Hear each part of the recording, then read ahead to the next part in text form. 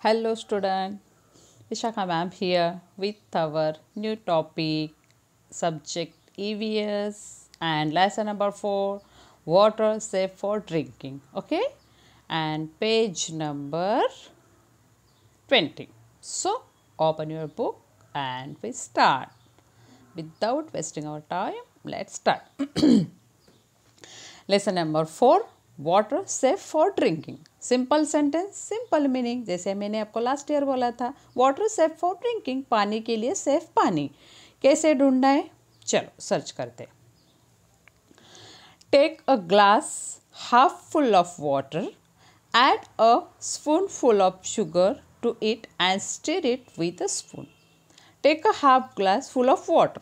एक ग्लास में पानी लेना है, उसमें शुगर ऐड करना है एंड उसको स्टीर मीन्स ऐसे घुमाना है, हिलाना है एंड स्टीर विथ स्पून.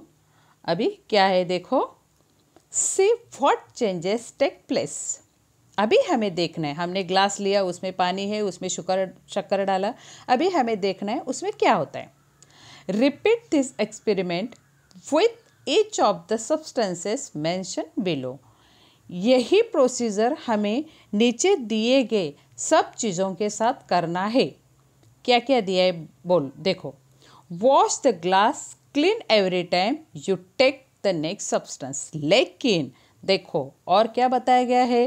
पहले ग्लास में हमने पानी लिया, शुगर डाला, ओके, वो हमने थोड़ा टाइम रखा क्या हो रहा है देखने के लिए. बाद में जो नीचे चीज़ दिखाई गई है, जितनी चीज़ें मैं बता रही हूँ वो सब डाल के हमें ऑब्जर्व करना है. लेकिन उसके पहले हर एक एक्सपेरिमेंट करने के बाद हमें वो ग्लास क्या करना है, प्रॉपर वॉश करना है. चलो शुगर तो डाली, उसके बाद हमें क्या डालना है, common salt, Honey, washing soda, powder आलू मीन्स फिटकरी, sand, fit floor, sawdust, turmeric powder and some oil. ये तो नाम कॉमन है, आपको पता है. कॉमन सॉल्ट मीन हमारा सॉल्ट, हनी मीन्स हनी शहद, washing soda means washing powder, powder आलू मीन्स फिटकरी, सैंड मीन्स वो बोलते हैं ना सैंड को आप क्या बोलते हैं मराठी में, सैंड मीन्स वो वालू कुछ. व्हीट फ्लोर मीन्स गेहूँ का आटा, सॉडस्ट मीन्स लकड़ी का बुरादा, लकड़ी ऐसे घिसने के बाद उसका बुरादा रहता है ना वो. टर्मरिक पाउडर मीन्स हल्दी एंड सम ऑयल और oil.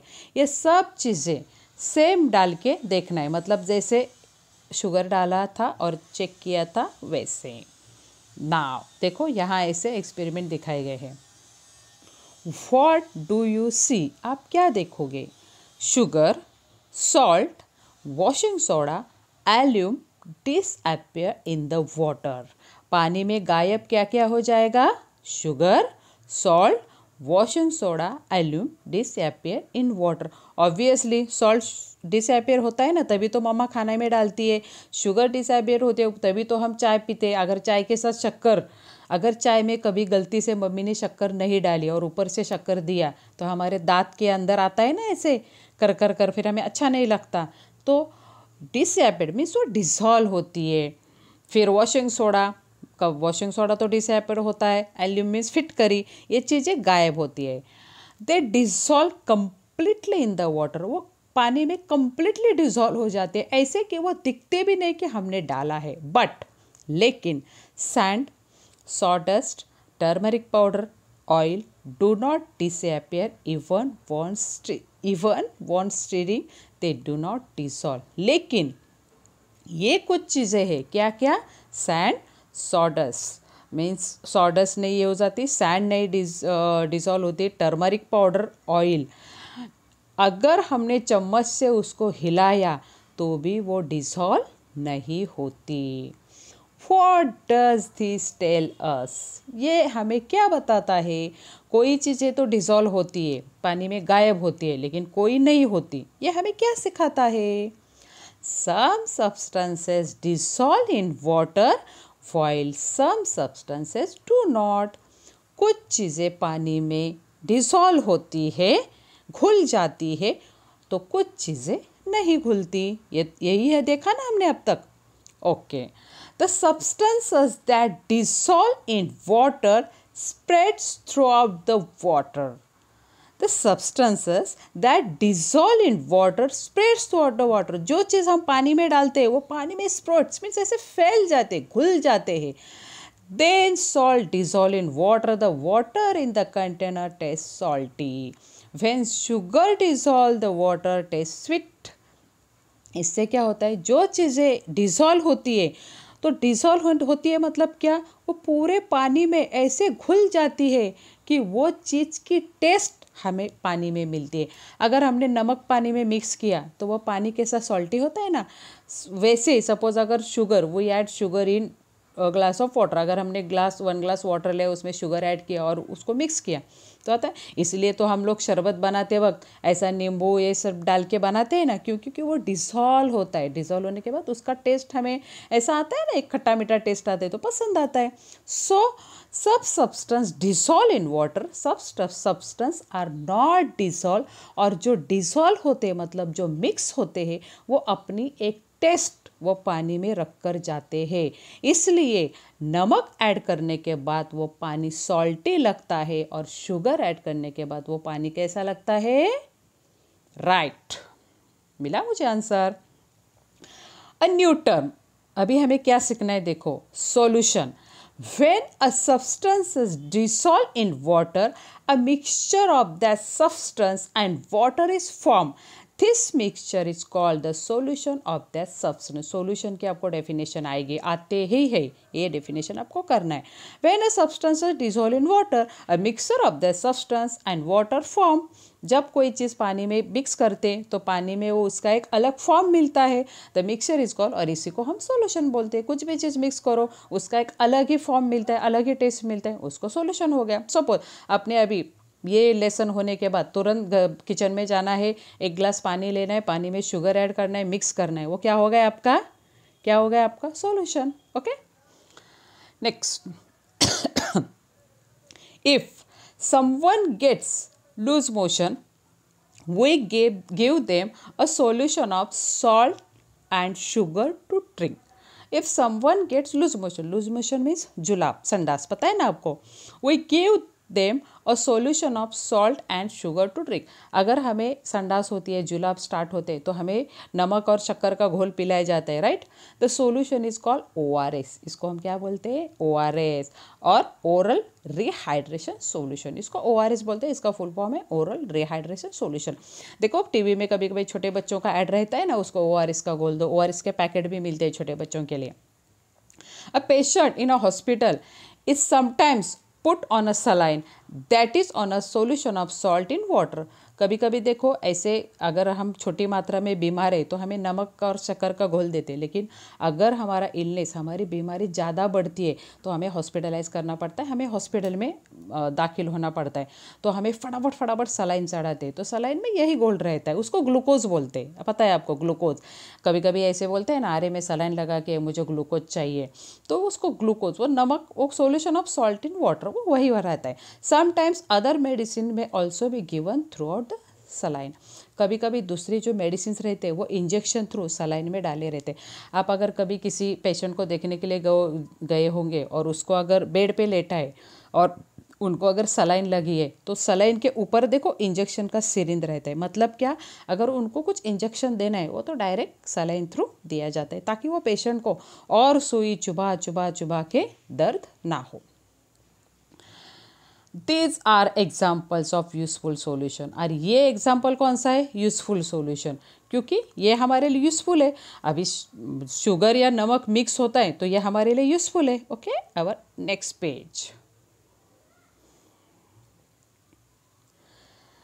Sea water is salty to taste because it is nothing but a solution of salt that's occurred naturally. We cannot use sea water for drinking. Meaning क्या होगा इसका, sea water is salty to taste because it's nothing but a solution of salt that occurs naturally.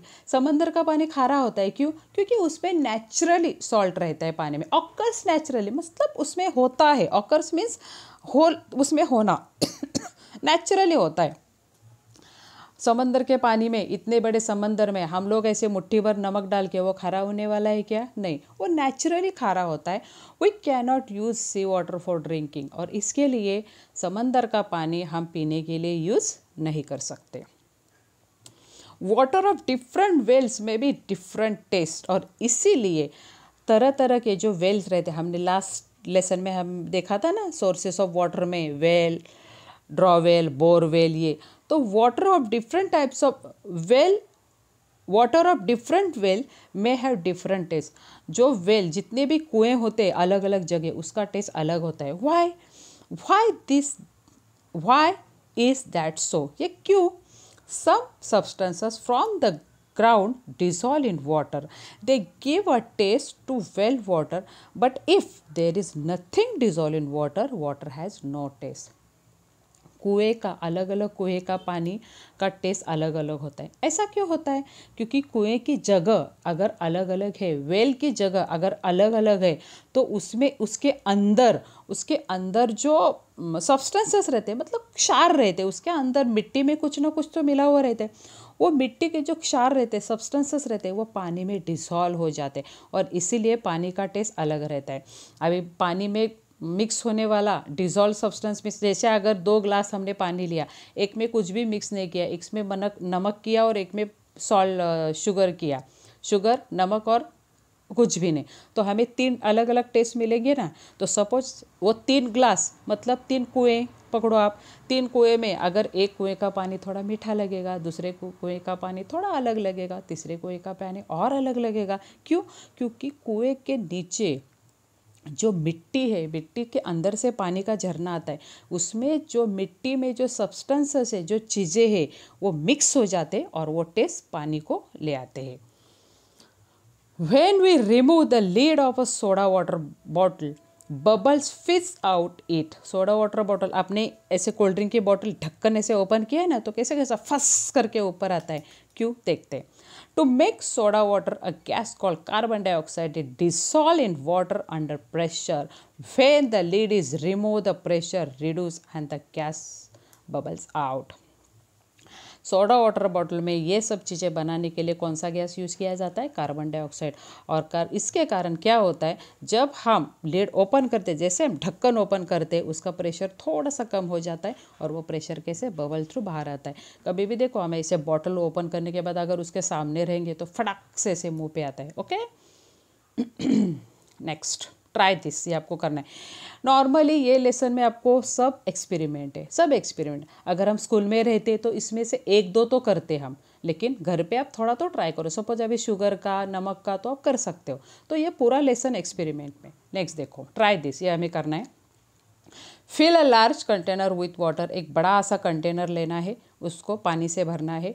Collect the things following articles, collect the following article, ये चीज़ें collect करना है। पहले क्या है देखो, फ्रॉम योर कंपास बॉक्स, आपके compass box से क्या क्या लेना है? अ plastic ruler, an eraser, pencil, sharpener, rubber band, the compass, इतनी चीज़ें लेने हैं। फ्रॉम योर हाउस, घर से क्या लेना है? अ steel spoon, a plastic spoon, some ground shells, and iron nails, screw, a coin, ये सब चीज़ें घर से लेना है। नेक्स्ट, फ्रॉम आउटडोर, दूर बाहर से क्या लेना है? Stones, little ट्विंग्स, leaves etcetera. Little ट्विंग्स means ऐसे मिट्टी में कभी कभी छोटे छोटे लकड़ी के टुकड़े रहते हैं ना, ये सब चीज़ें ऐसे लेना है। अभी ये सब लेने के बाद हमें क्या करना है देखो, put all this thing in the water and से whether each of them sink और फ्लोट। ये सब चीज़ें, ये जो टैंक दिख रहा है ना आपको, ये इसमें डालना है और हमें देखना है ये सिंक हो रहा है या फ्लोट हो रहा है। सिंक मीन्स बुड़ने और फ्लोट मीन्स तरंगने, तो ये डूब रहा है या ऊपर तैर रहा है, ये हमें देखना है। व्हाट डू यू सी, अब क्या देखोगे? The eraser, sharpener, steel spoon, nail, screw, stone, coin, the compass and the soil sink in the water while the other things float. Eraser, sharpener, steel spoon, nail, screw, stone, coin, compass and the soil, ये sink, ये क्या होता है? नीचे के level में रहेंगे। देखो इधर सब दिख रहा है ना, और बाकी जो है वो सब ऊपर रहेंगे। देखो क्यों? Why does this tell us, ये हमें क्या बताते हैं? Some things float on water while some things sink in, कुछ चीज़ें पानी के ऊपर तैरती है तो कुछ चीज़ें पानी के नीचे जम जाती है, बैठ जाती है। The things that float are lighter than water. The things that sink are heavier than water. ये भी आपको fill in the blanks में आते हैं sentence. The things that float on water, जो चीज़ें पानी के ऊपर तैरती है वो लाइटर होती है, हल्की होती है. The things that sink, जो पानी में डूबते हैं वो heavier रहते हैं. Okay, next page. Try this बोला ना मैंने, पूरे लेसन पे एक्सपेरिमेंट है. Take some muddy water in a big beaker. If you do not find muddy water, then mix some by adding some soil, piece of dry twigs, straw, leaves, etc. to water. Take some muddy water in a big beaker. Big beaker means ऐसे बड़ा सा एक कांच का container लेना है. देखो यहाँ इसमें मडी वाटर ऐड करना है. अगर मडी वाटर नहीं है, आपके पास मड नहीं है, आप सपोज अगर ऐसे जगह रह रहे हो, आप मडी वाटर ही नहीं, तो बनाना है. सिंपल है ना, गमले में जो मिट्टी रहती वो मिट्टी पानी में डालो, हो गया muddy water. Now allow this beaker to stand still for 4 or 5 hours. अभी ये बीकर, ये पॉट हम 4-5 घंटा रखेंगे. उसमें मडी वाटर मिक्स किया, बना के मिक्स किया. अगर नहीं है मडी वाटर तो बना के मिक्स किया और उसको 4-5 घंटे के लिए रखा. What do you see? अब क्या देखोगे? The particles of soil sink in water and form a layer of sediment on the bottom. पानी लिया, उसको मिट्टी वाला पानी किया या मिट्टी वाला पानी लिया, उसको 4-5 घंटे के लिए रखा. रखने के बाद आप क्या देख रहे हैं? The particles of soil sink in water and form a layer of sediment. जो मिट्टी वाले पार्टिकल्स थे वो बीकर के नीचे सेडिमेंट्स में, तलछट में वहाँ जमा हो गए और उसका एक लेयर बन गया. देखो यहाँ लेयर बन रहा है ना, दिख रहा है ना आपको, ये पूरे पानी में मिट्टी ऐसे नीचे नीचे नीचे आ गई. But twigs and other rubbish float on the water. It takes a long time for the sediment for it. लेकिन अभी मिट्टी वाला पोर्शन था वो तो नीचे बैठ गया, लेकिन जो बाकी रबिश, बाकी जो गंदगी थी वो ऊपर ऊपर ऊपर ही रह गए. देखो ये मिट्टी वाला नीचे आ गए, लेकिन और भी कुछ हमें ऊपर दिख रहा है ना, देखो यहाँ दिख रहा है. Okay, What does this tell us? अभी ये हमें क्या बताते हैं, देखते हैं. Particles of soil are heavier than water. मिट्टी तो पानी से heavy है, but because they are very small, they take a long time to settle to the bottom of water. Leaves, twigs, etc. are lighter than water. Particles of soil are heavy. मिट्टी तो पानी से heavy है, लेकिन they are very small, they take long time. क्योंकि वो छोटे हैं इसलिए वो सेटल होने के लिए थोड़ा ज़्यादा टाइम लेते हैं. लेकिन लीव्स, ट्विग्स एक्सेट्रा लाइटिंग तो वो तुरंत ऊपर आ गए. Now the water appears much cleaner and transparent then it was. अभी कैसे पानी पहले से थोड़ा ज़्यादा क्लीन दिख रहा है. देखो बीकर 1 में दिख रहा है ना आपको, जो पहला पानी दिख रहा था इसके कंपेयर में ये देखो नीचे वाला अच्छा दिख रहा है ना, क्योंकि हम लोगों ने क्या किया, उसको थोड़ा सा सेटल होने दिया. नेक्स्ट देखो, the process of allowing heavier particles to settle to the bottom of still water is called settling. अभी सेटलिंग का डेफिनेशन इधर है. देखो, the process of allowing heavier particles to settle the bottom of still water is called settling. मतलब पानी में particles settle होने के लिए जो हम प्रोसीजर लेते हैं उसको सेटलिंग बोलते हैं. Without disturbing the sediment, pour the water above into 2 smaller beakers. ये जो पानी है, ये पानी को जरा भी ना हिलाते हुए 2 बीकर में ये पानी क्या करना है, डालना है.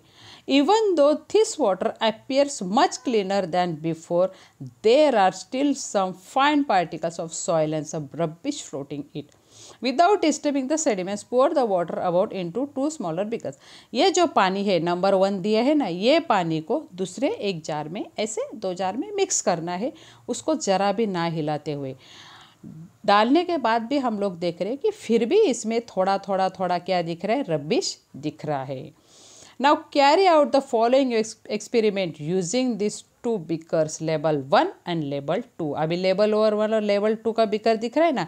पहले बीकर 4-5 घंटे क्लीन करने के बाद जो पानी है वो पहला बीकर है, और सेकंड बीकर क्या है कि उसमें से थोड़ा सा क्लीन पानी हमें बिना हिलाए नीचे डाला. अभी उसको लेबल भी दिया, अभी इनके साथ हमें एक्सपेरिमेंट करना है.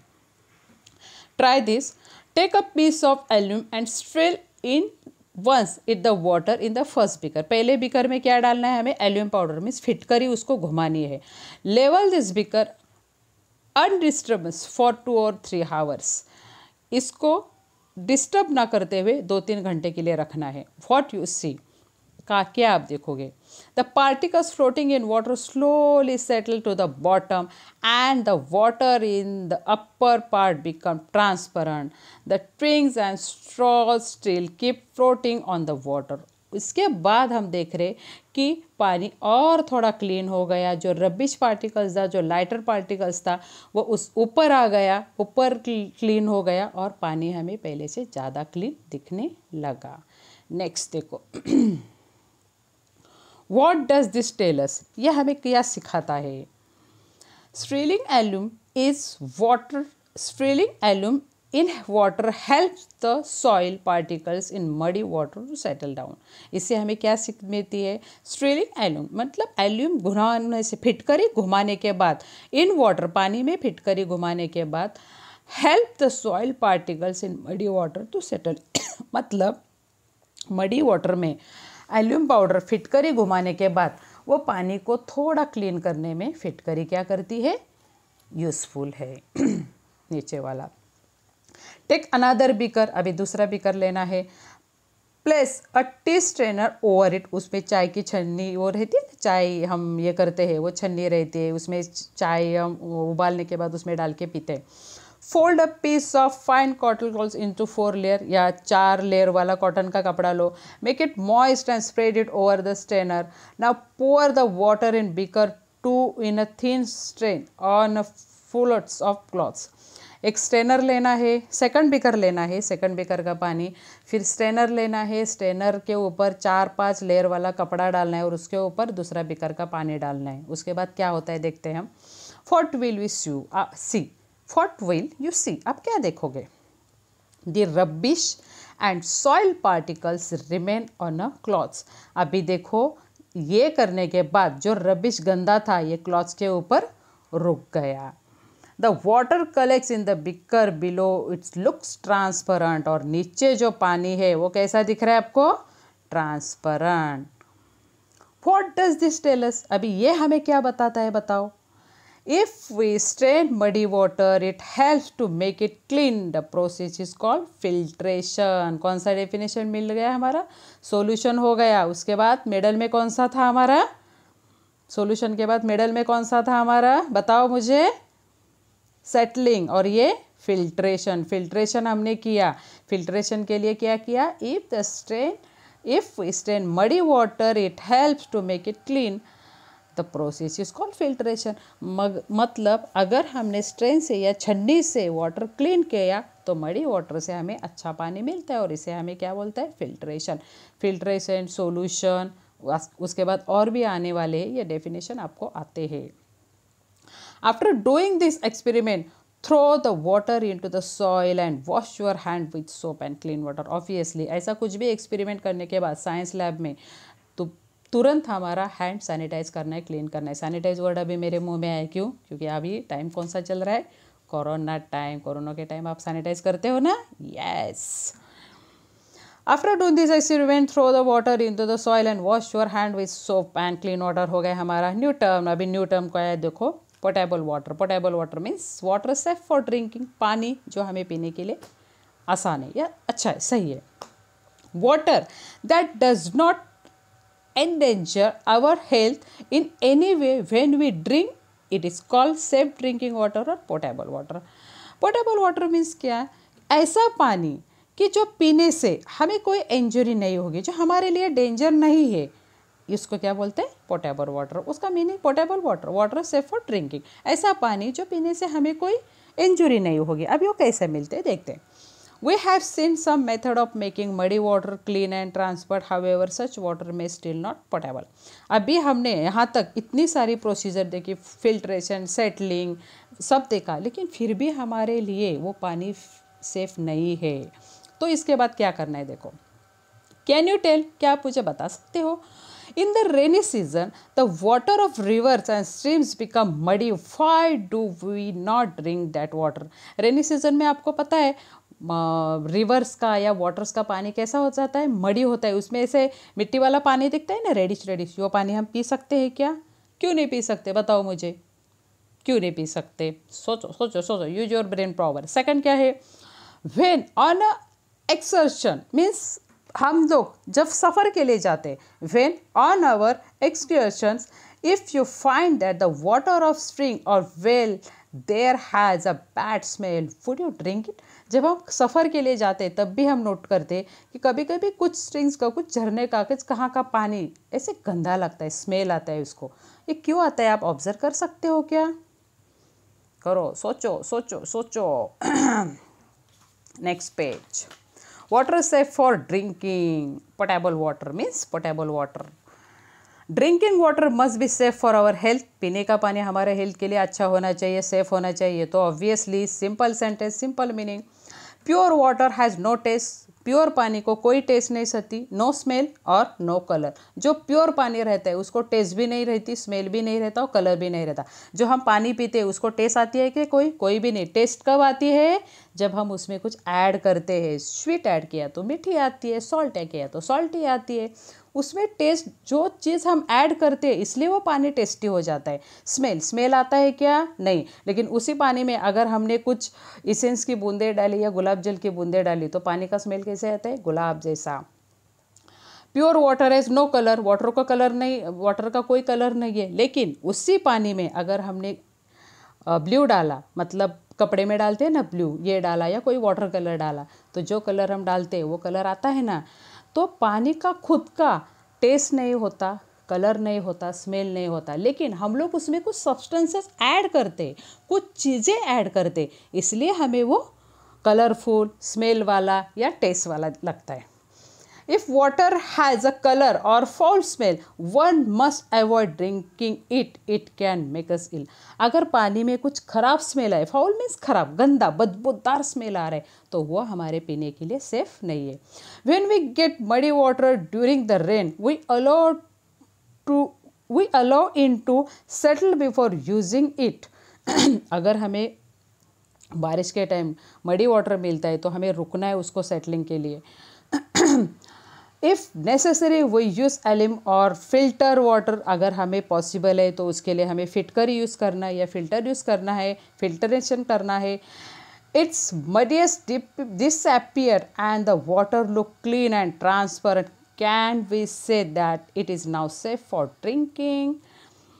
अगर हमें रेनी सीज़न में ऐसा मडी वाटर मिलता है तो उसके सेटलिंग के लिए हमें रुकना है, उसमें फिटकरी या फिल्ट्रेशन करके थोड़ा रुकना है। रुकने के बाद उसका मडीएस्ट लेयर डिसअपियर होने तक हमें वेट करना है। और can we say that it is safe for drinking? उसके बाद भी हम ये बोल सकते हैं क्या कि ये हमारे लिए सेफ़ है, ये हम पी सकते हैं? Let us learn some more about this. इसके बारे में हम और कुछ जानते हैं। देखो साइंस सब्जेक्ट कितना इंटरेस्टिंगली है, एक पॉइंट पे हमारा क्यूरियोसिटी, हमारा इंटरेस्ट बढ़ाता है। साइंस सब्जेक्ट सीखने में इतनी मज़ा आती है, एक स्टेप पे हमारी क्यूरियोसिटी बढ़ती है। आपको लग रहा है ना अभी इसके आगे क्या, इसके आगे क्या? New term. Micro means very very small. Micro means very very small. Organisms are living things. Microorganisms are living things that cannot be seen by naked eyes or even with a magnifying glass. Microorganism means ऐसे कुछ छोटे छोटे जीवाणु जो हमारे खुली आंखों से, naked eyes means खुली आंखों से, या मैग्नीफाइंग ग्लास पता है ना आपको? यस, इससे हम देख नहीं सकते, इसको माइक्रो ऑर्गेनिज्म मतलब छोटे से जीव बोलते। माइक्रोस्कोप मीन्स क्या? An instrument for looking a very very small things which cannot seen with our eyes or even through magnifying. और इसके लिए माइक्रो ऑर्गेनिज्म हम मैग्नीफाई ग्लास से नहीं देख सकते, इसके लिए हम यूज़ क्या करते हैं? माइक्रोस्कोप। माइक्रोस्कोप के नीचे हमें ये सब कुछ दिखता है, देखो यहाँ है ना? यस, या अभी आप छोटे हो, जब आप 9-10 में जाओगे तभी आपके हाथ में ये इंस्ट्रूमेंट मिलेगा, क्योंकि छोटे बच्चों के हाथ में ऐसा नहीं देते। हम लोग स्टडी के लिए यूज़ करते लेकिन बच्चों के हाथ में नहीं मिलता ये। नेक्स्ट हमारा टॉपिक देखो। If we take a bit of yogurt or if we take a bit of yogurt or a drop of buttermilk on a glass slide and place the slide under the microscope, we see very tiny living things in it. If we take a bit of yogurt or a drop of buttermilk on a glass, if we take a bit of yogurt or a drop of buttermilk on a glass slide and place the slide under the microscope, we see very tiny living things in it. अगर हम yogurt में दही या butter mix में छाछ, इसका अगर एक बूंद स्लाइड पे कांच की ऐसी पट्टी रहती है, उसके ऊपर डाल के वो अगर हम इस माइक्रोस्कोप से देखेंगे तो हमें दिखता है कि छोटे छोटे जीवाणु उसके अंदर रहते हैं. They are called micro organism, और उन्हें हम क्या बोलते हैं? Micro organism. This micro organism convert milk into yogurt, they are useful for us. और ये माइक्रो ऑर्गेनिज्म मतलब ये जो छोटे छोटे जीवाणु है, ये मिल्क को योगर्ट में क्या करते हैं? कन्वर्ट में चेंज करते हैं. मतलब दही हम जो खाते हैं, दही मतलब एक छोटे छोटे जीवाणु है. अगर आपको ट्राई करना है ना, तो ये सिर्फ यूट्यूब पे ये क्लिप देखो. आप यूट्यूब पे ये क्लिप निकालो, देखो. दही मतलब छोटे छोटे ऐसे जीवाणु एक दूसरे में मिक्स रहते, मतलब हम लोग ये खाते हैं, लेकिन ये हमारे हेल्थ के लिए अच्छे है. ज़्यादा एक्सप्लेन मैं नहीं करूँगी, नहीं तो आपको उल्टी आएगी फिर. But all micro organisms are not useful. ये माइक्रो ऑर्गेनिज्म, ये जीवाणु हमारे लिए पेट के लिए अच्छे हैं, लेकिन सब अच्छे नहीं होते. सम micro organisms cause disease when they enter our body, they are said to be harmful microorganism. लेकिन सब माइक्रो ऑर्गेनिज्म इतने हमारे बॉडी के लिए अच्छे नहीं होते और इनकी वजह से हमें बीमारियां आती है. There are numerous kind of microorganisms around us. Numerous means अनगिनत, असंख्य. हमारे आसपास असंख्य माइक्रो ऑर्गेनिजम्स हैं. They are in the soil, in water, in air, on rocks and anywhere and everywhere. अभी जम्स है ना, कोरोना कौन सा जम्स है अभी सब जगह? Yes. Even in harmful microorganisms we present in water are present we are not be able to see them. Even if harmful microorganisms are present in water, we are not be able to see them. हम उन्हें देख नहीं सकते. Now through the water with such microorganisms look transparent, would it be safe for drinking? Now through the water with such microorganisms look transparent, would it be safe for drinking? पानी में भी अनगिनत micro organisms रहते हैं, लेकिन हमें देख नहीं सकते. लेकिन micro organisms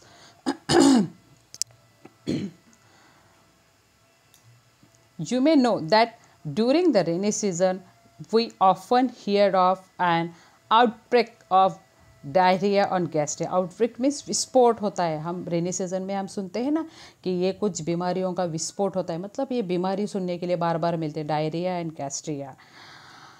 At such time, we need to boil the water that has been cleaned by settling and filtration. Only this does it become safe for us. इस टाइम हमें जो फिल्ट्रेशन और सेटलिंग किया हुआ पानी रहता है उसको बॉईल करना पड़ता है, और only this does is become safe for drinking. और यही प्रोसीजर हमारे पानी पीने के इसलिए सेफ है. मतलब बॉइलिंग, जो सेटल किया है, क्लीन किया हुआ पानी है, उसको बॉईल करना ही हमारे लिए सेफ है. Boiling the water kill the micro organisms in it and prevent disease. Boil किया हुआ पानी सब खराब जंतु को मार डालता है और हमारे पीने के लिए पानी क्या रहता है? सेफ रहता है. Use your brain power. Some substances do not dissolve in water. कुछ चीज़ें पानी में मिक्स नहीं होते. What could be advantage of this. ऐसे चीज़ों का हमें फ़ायदा क्या है? अपना ब्रेन पावर यूज़ करो और बताओ मुझे. What's the solution. सोल्यूशन क्या है? Mother had bought some cumin seeds में जीरा फ्रॉम अ शॉप से, दुकान से लेके. But some sand go mix with it. लेकिन उसमें कुछ सैंड मिक्स है. मदर वॉन्ट्स द जीरा सीड्स क्लीन. मदर को जीरा सीड क्लीन करना है, तो मम्मी क्या करेगी? जीरा लाइटर रहता है पानी में, तो जैसे पानी में हम जीरा ऐड करेंगे, मिट्टी नीचे बैठ जाएगी, जीरा ऊपर आ जाएगा, मम्मी को आसानी से मिल जाएगा. What we have learn. इस लेसन से हमें क्या सीखा है? ये लेसन के मेन पॉइंट्स है. ओके, तो now students, here we complete lesson number 4, water safe for drinking. यहाँ क्वेश्चंस है and I also give is answer. Question है और क्वेश्चन के आंसर भी मैंने आपको यहाँ दिए हैं. So students, here we complete lesson number 4. If you have any queries, if you have any doubts, then ask me personally. हम यहाँ भी रुकते हैं. Next time we will meet with our next topic. तब तक के लिए bye bye. Stay home, stay fit and work from home. Bye.